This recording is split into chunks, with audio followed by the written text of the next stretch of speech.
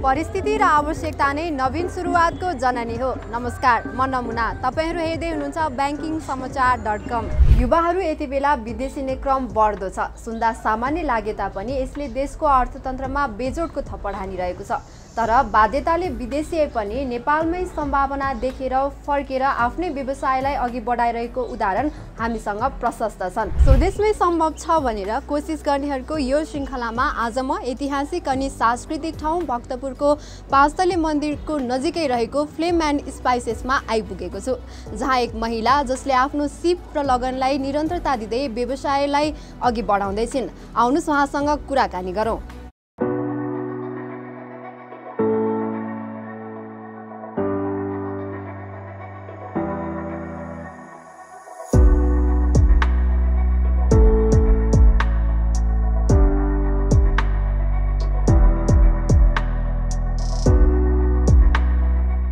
नमस्ते, मेरो नाम चाहिँ रबिना श्रेष्ठ र म अहिले चाहिँ नै फ्लेम एन्ड स्पाइसेस भन्ने एउटा सानो रेस्टुरेन्ट चाहिँ व्यवसाय चाहिँ गर्छु भनौँ न।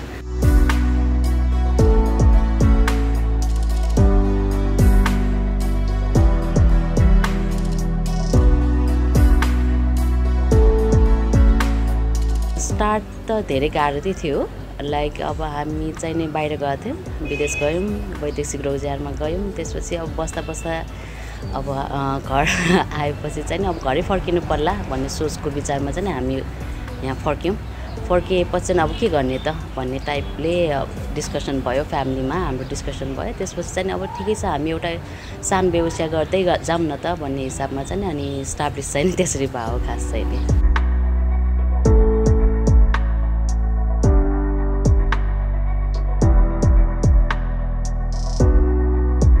धेरै नै चुनौतीहरू त फेस गर्नु पर्यो, किनभने अब आइडियाहरू कलेक्सन गर्दै कसरी यसलाई इम्प्रुभ गर्दै मान्छेहरूको चोइसहरू कस्तो छ, के कस्तो छ भन्ने कुरा बुझ्दै जानु पर्यो।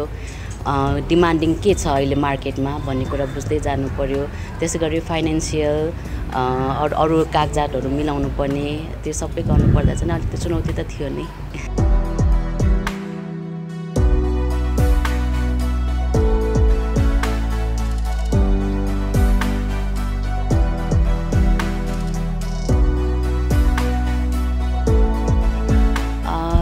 वर्किङ आवर धेरै थियो कि विदेशमा चाहिँ नि। सो त्यो वर्किङ आवर चाहिँ हामीले यहीँ गऱ्यो भने नेपालमा पनि केही गर्न सक्छौँ भन्ने टाइपको हामीले फिलिङ भएपछि चाहिँ हामी नेपालमै केही गरौँ न त भन्ने हिसाब चाहिँ हामी नेपाल फर्केका हौँ।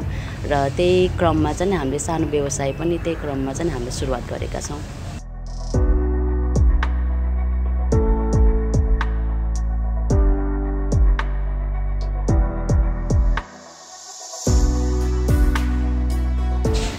चुनौतीहरू त धेरै आइपरे।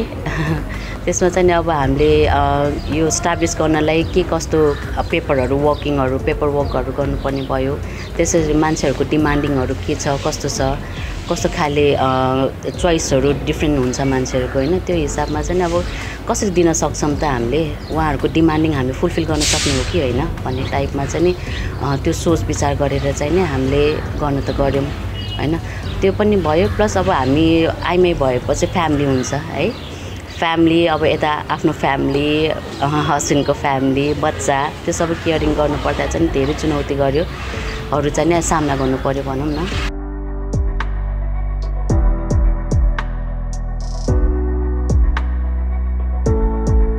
जुन हामीले अब मैले चाहिँ भनौँ बाहिर गएर आएर सेभिङ गरेको हिसाबमा अहिले गर्दैछु।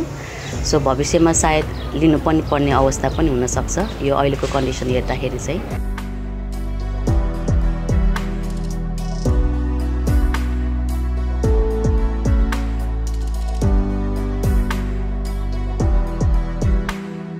यसमा चाहिँ धेरै नै इम्प्याक्ट चाहिँ परेको छ बिजनेसमा चाहिँ नि, किनभने आर्थिक मन्दीले गर्दाखेरि मान्छेहरूसँग भनौँ न अहिले धेरै नै जब छोड्नेहरू पनि छ, व्यवसाय बन्द हुनेहरू पनि छ होइन। त्यसले गर्दाखेरि चाहिँ धेरै अप एन्ड डाउन चाहिँ छ अहिलेलाई। सो यसले गर्दाखेरि चाहिँ अहिलेसम्मलाई त ठिकै चलिरहेछ, हेरौँ अब फ्युचरमा के हुन्छ।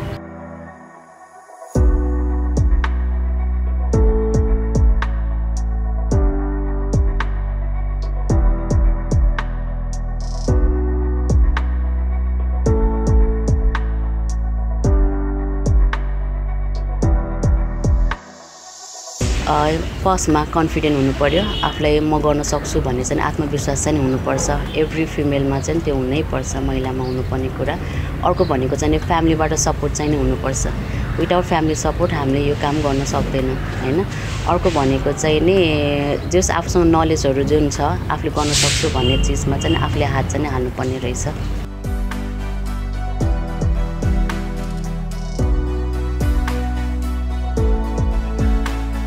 नेपालमा कोसिस गर्यो भने त सकिन्छ नसकिने होइन एउटा गभर्नमेन्टले चाहिँ नि सरकारले चाहिँ एउटा अपर्च्युनिटी चाहिँ दिनुपर्ने हुन्छ युवाहरूलाई हैन कुनै काम गर्ने चाहनुहुनेले चाहिँ त्यो काम गर्न चाहिँ नि उहाँले एउटा हेल्प चाहिँ गर्नुपर्ने हुन्छ साथै हामी यहाँ बसेर बाहिर भन्ने त छ नि अहिले त हैन पैसा कमाउन बाहिर जाने भन्ने छ तर भए पनि त्यो बाहिर जाने भन्दा यहाँ हामीले मेहनत गर्यो भने चाहिँ हामी गर्न सक्छौं भन्ने टाइपको चाहिँ छ त्यो भएको भएर चाहिँ नि विदेशी हुने सबैहरुलाई चाहिँ नि नेपालमा पनि हामी केही गर्न सक्छौं भन्ने चाहिँ नि उहाँहरूले आत्मविश्वास राखेर चाहिँ अगाडि बढ्नु भयो भने चाहिँ सजिलो हुन्छ जस्तो लाग्छ